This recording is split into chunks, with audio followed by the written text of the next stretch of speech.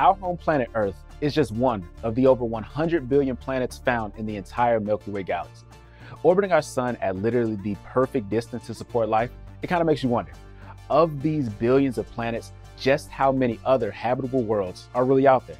Well, new research from NASA, the European Space Agency, and the SETI Institute estimate that there could be close to 300 million potentially habitable planets in our galaxy alone. So how did they settle on this number? Well, first, the researchers needed a set of great telescopes.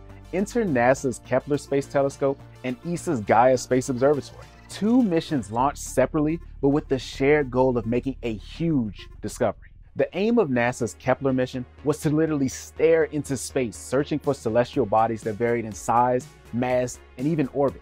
By staring at one or even multiple patches of space, Kepler was able to identify a planet's characteristic through a process we call the transit method, which is when a planet breaks the line of sight between the observed star and the telescope. And to make this method as efficient as possible, scientists needed two major criteria met: an extremely dense field of view and a clear line of sight. So basically this meant that Kepler needed to continuously monitor the most star-rich patch of space possible without being blocked by either the sun or Earth.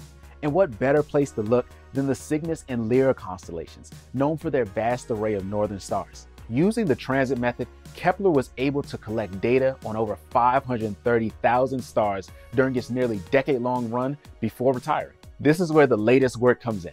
Unlike previous studies, which primarily focused on the findings from Kepler, teams from the SETI Institute, NASA, and ESA have incorporated data gathered by Gaia. This mission, which has already observed and measured roughly 1 billion stars, is using a host of instruments to make a 3D map of the Milky Way. Its goal is to observe the location and brightness of stars by measuring the distance, positions, motions, and changes in a star's brightness. Using these data points, along with Kepler's, scientists can now provide a more definite estimate of a planet's temperature based on its distance from the host star, which is absolutely critical when considering what is necessary to host life on a planet. Too much heat and you get the scorching surface of Venus, while too little heat and you get the freezing temperatures of Pluto. For the seemingly perfect distance from a star, scientists look to the Goldilocks zone, otherwise known as the habitable zone. This region contains exoplanets which could possibly have liquid water on their surface and could, in theory, support life. So let's do the math. The team estimates from the stars observed with similar characteristics to the sun, anywhere from 30% to 90% have Earth-like planets in their habitable zone. And looking at the Milky Way specifically, NASA estimates that there could be 4 billion stars similar to our sun.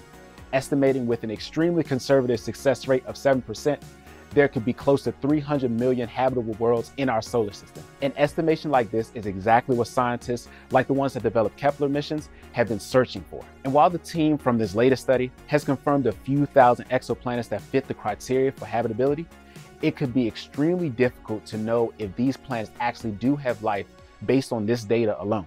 The teams will still be gathering data from Gaia until at least 2022, and following Kepler, NASA's test mission.